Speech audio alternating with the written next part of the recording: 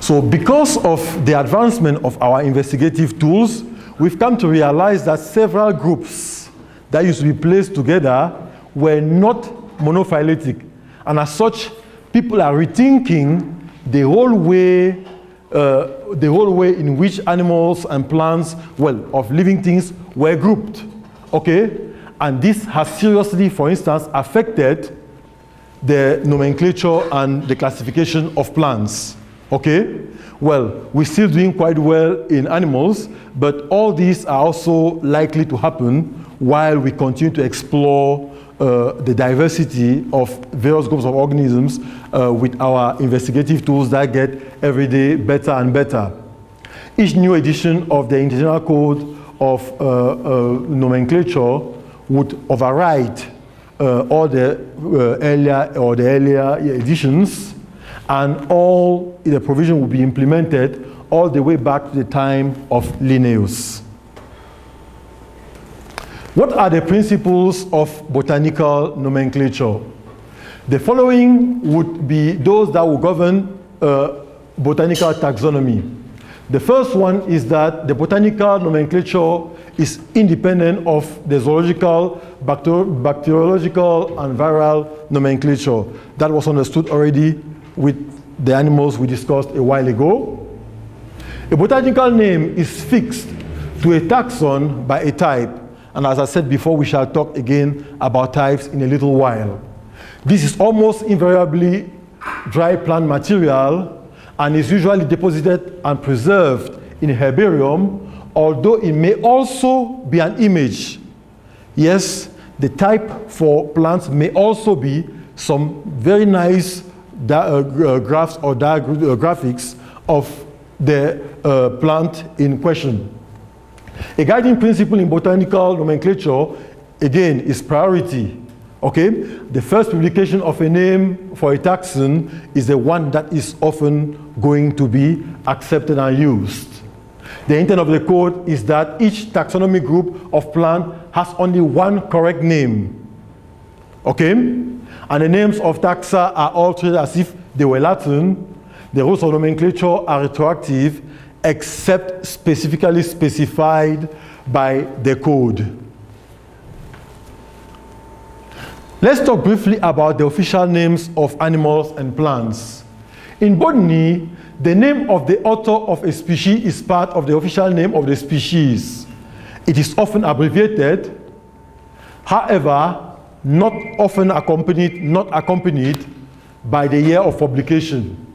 In zoology instead, the author's name is not considered an official part of the name, but is usually given as a bibliographic aid, and when given, it is often followed by the year of the publication. It is recommended that the author's name be written in full, except L, which stands for Linnaeus, and sometimes F, that will stand for Fabricius. The botanical type system. In botany, a type is either a specimen or an illustration. A specimen is a real plant, or one or more plants, or one or more parts of a plant, or a lot of small plants. They are often, well, they are of course dead and kept safe and curated in a herbarium, or the equivalent of all these for fungi. The International Code of Nomenclature provides a listing of the various types kinds of type, and the most important of which are here. The holotype. What is a holotype? I may discuss that here, so I don't have to talk about that again when I'm talking about animals, okay? But when the author of a description has some material in his hand, after he has done his description, he appoints one of the specimens to serve as the reference. The reference, and when you say reference, that will be a specimen to which all conflicts will be referred to serve, and actually that is the only specimen that is the name bearing for the whole species. What do I mean? If later on they found out that some other specimen was not the same as this, they will have to change the name of the other, not this one. it cannot change name. It is the name-bearing specimen. And that specimen is called the holotype and is kept in a museum. And once the holotype has been appointed, the remainder of the type series all become what we call paratypes. Everything that is left is called a paratype. In the case of animals, which are where we can, or we say we could talk about it here. In the case of animals, an individual of the opposite sex may be selected and appointed to serve as an allotype. That is not provided for in the rules of the International Code, but it is often the practice. Note, as said, one of the opposite sex, several people turn to think that it is a female. Several descriptions have been made on females, and as such, eventually when the males are found, an allotype can be appointed from it. Many descriptions on animals are made on males simply because males sometimes are extremely colorful and will display several features that may be very important for the diagnosis of a particular group, okay? But the holotype could be a female or a male. Sometimes also it is extremely difficult to identify females in several groups. We're going to briefly talk also about lectotype.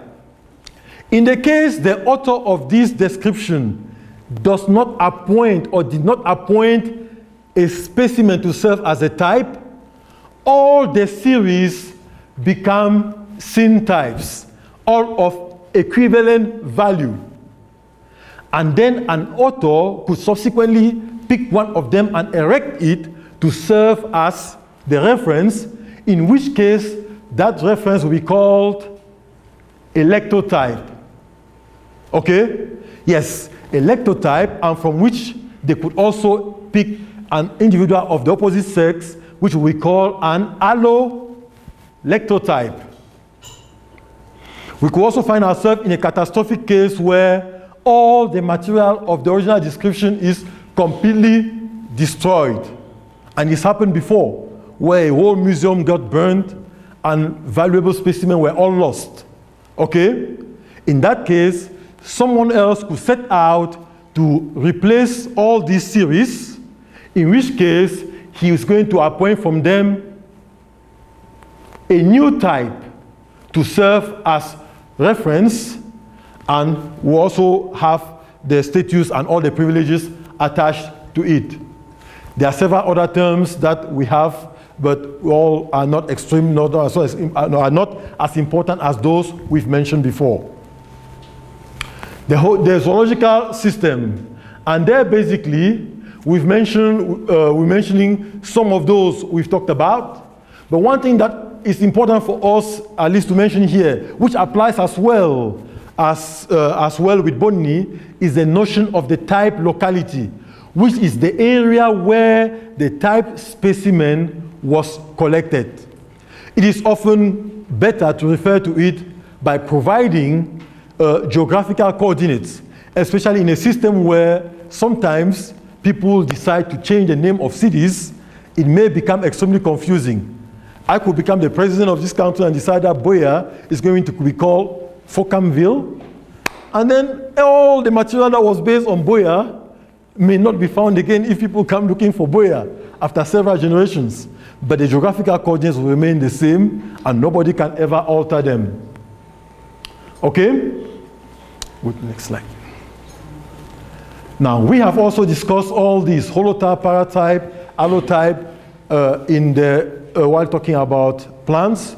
So we're going to move forward to discuss validity. Okay? We are aware of all these things. What are we going to be considered to be valid? I'm going to say that Latin names, and of course we talk about the names of living organisms, okay? Latin names can be published or unpublished. They can be occupied. They could be nomen nudum, available, preoccupied, valid, invalid, or nomen dubium. And I'm sure as you proceed in the subsequent sections of this course, you're going to hear more and more of these. Now, any name that is circulated is considered to be published. Any name that is circulated is published. Okay? That's the first step. Any published name that meets the requirement of the code becomes occupied in nomenclature. I didn't want to say zoological or plant nomenclature. It becomes occupied. Okay? If it fails to meet this requirement, if the name is published but fails to meet this requirement, it is an outlaw name. That is, it is unpublished, illegally published, or nomen nudum, which means simply it is a naked name. Okay? Any occupied name that is not preoccupied by an older name of the same spelling is available. If it is preoccupied, it becomes what we call a junior homonym and is not available. Basically, if you propose a name and one finds out that that name was already used validly, yours is simply a junior homonym and will never be used as a valid name. Okay?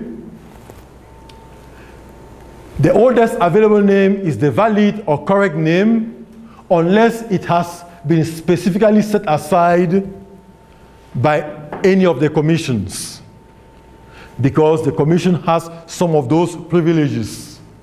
An available name whose genus cannot be identified is a nomen dubium, otherwise a doubtful name. Nomen dubium is often also used for species that may be identifiable to genus, but that are not described well enough to be separated from other members of the genus. It may be impossible to determine whether a specimen belongs to a particular group or not.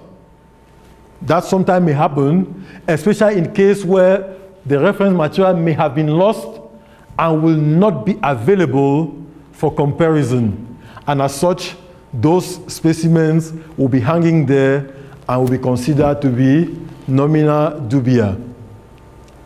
At this point, I hope that we've provided you with the basis for planning how to name organisms if you happen to have some that were considered to be new, or at least to seek the right assistance so that you don't publish wrongly and you see your own description eventually getting superseded by another one that came much later. You'll probably be complaining on how people who have more means can achieve certain things, but you will probably have yourself also to blame a little because nobody expects you to know all this. But you can seek the assistance of people who can help. So we're looking forward to seeing many of you publishing new stuff. And hopefully from the field campaign you're about to start in a couple of days, new material could come up. And we hope to hear that they would have been validly published. I thank you for listening.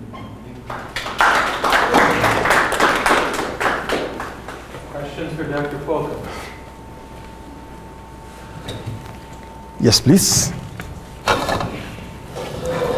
Thank you so very much for your presentation. I learned a lot, but I just have a worry as far as the naming of new species is concerned as per the authors.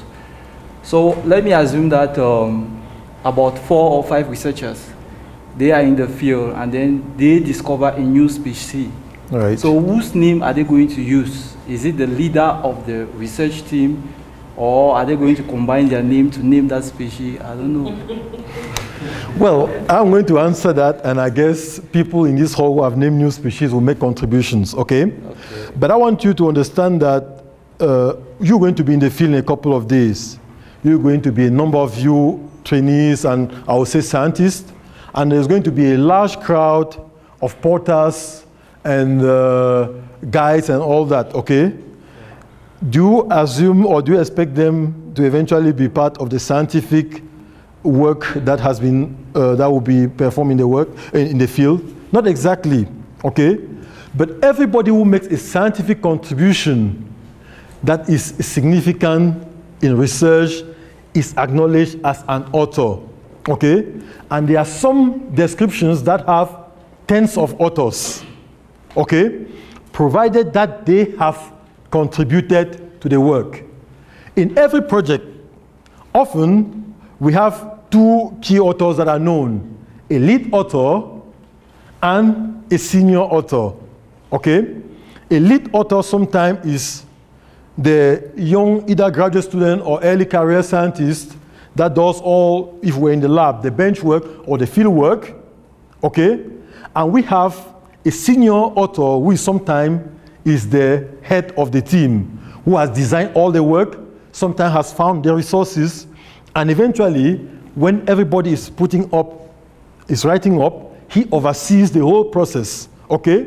They are often acknowledged, either, the lead author carrying the first name on the publication and the senior author carrying the last name and the correspondence also being the author for correspondence. Some may cumulate both, okay? Yeah, it may so happen that the person plays both roles, okay? And everybody would be acknowledged to the tune of their contribution to that work. I don't know if Town wants to say something more, or Dave, or